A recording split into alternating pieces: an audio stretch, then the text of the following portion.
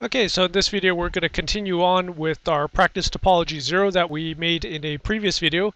Everything's all set up. My routers are already up and running. And alright, so in the last video what we did is we made the routers, made their interfaces, gave them IP addresses, and we ping from one side to the other.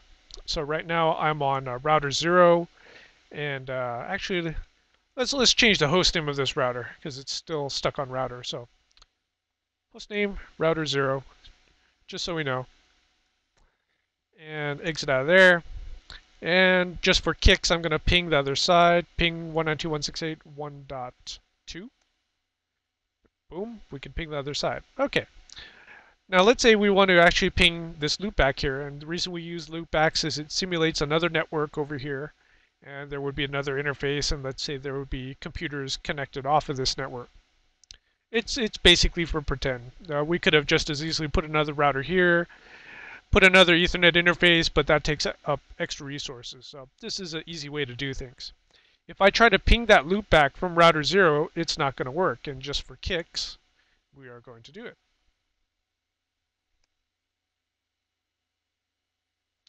And you can see it dies out. So now the question is why? Why does the ping not get to the other side? Well, it's basically how routers work. So if we do a show IP route, and what show IP route is it says it will show all of the routes that your router knows about. So you have to think about a router. It doesn't really know what's going on other than what you tell it. So we actually haven't told it very much. We've got a C route here, a couple of C routes. And what C is, it's a directly connected link. So it's not actually a route, it's just a link. And you can see here, we've got a 10 network here, and that's the loopback. It's directly connected. And so it knows how to get to the 10 network, 10.0.0.0, right there. And it knows how to get to the 192.168.1.0 network, because that's directly connected over here.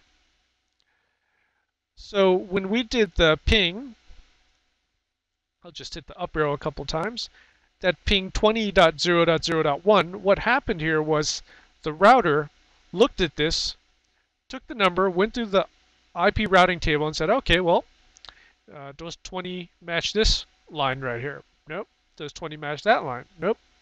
There's no default route. There's no fallback route. So if it doesn't know or it doesn't have the route in its routing table, it will drop the route or drop the ping packets in this case.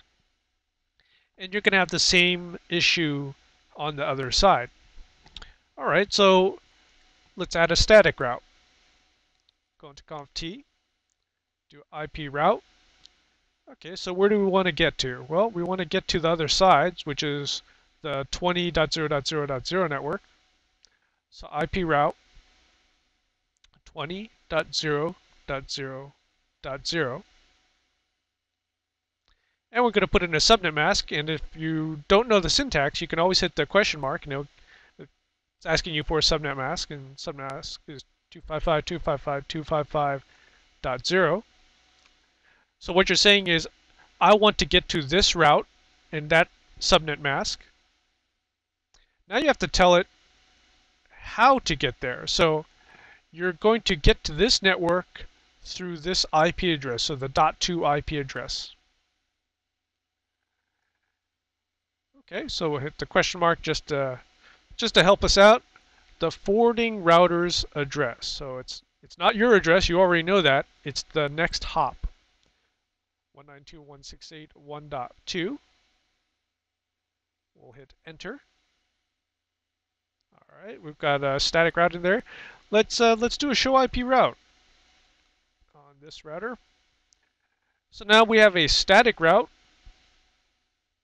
to get to the 20.0.0.0 network, and it says I can get there via the 192.168.1.2. So to get to here, I'm going to send the packet to here. Seems to make sense. Let's do our ping again, and it should still be in our buffer. Right there, hit the up arrow a couple times, ping 20.0.0.1. Let's see if it works. Hey, it seems to work.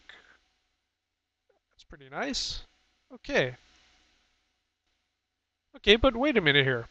Let's say we were a computer on this loopback on this link right here, and we tried to ping all the way over here. Would the ping make it back to us? Well, let's see if we can actually ping from a loopback interface.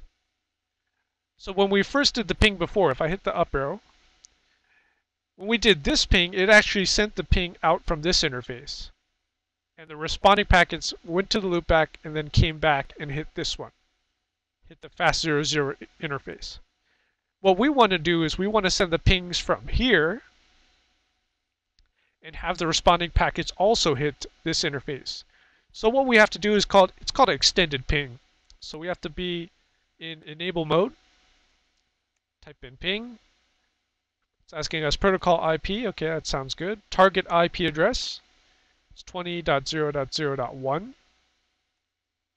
Repeat count 5 looks good. Datagram size 100, that's fine.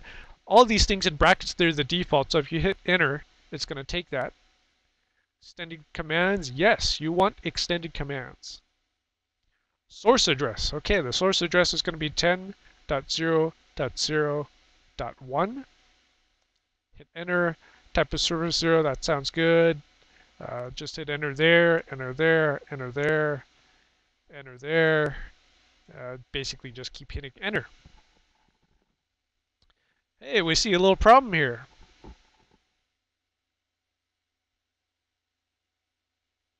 Okay, so now the pings fail. So why do the pings fail? Well, we sent the ping from 10.0.0.1 to 20.0.0.1. So you can think of it as there was an Ethernet cable here. The packet hits this router. This router looks into its IP routing table to show IP route. It says, can I get to the 20 network? Sure it can. We know that because if we look in our IP routing table, we've got a route to the 20 network. I'm going to minimize that. It hits router 1. Router 1 then hands it off to the loopback interface. That's not a problem.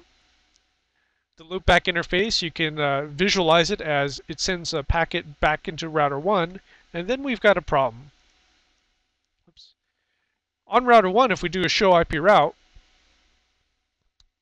remember when we did the ping last time, we were trying to reach the 192.168.1.1 interface, and that pinged without a problem. Here, we're trying to reach the 10.0.0.1 interface, and that's dying out. Well, we can see here that we don't have a route to the 10 network at all. In fact, we could verify this. If we're on router 1, we can ping 10.0.0.1, and it's not going to ping. So we're going to rectify this problem. We're going to add a static route on the other side.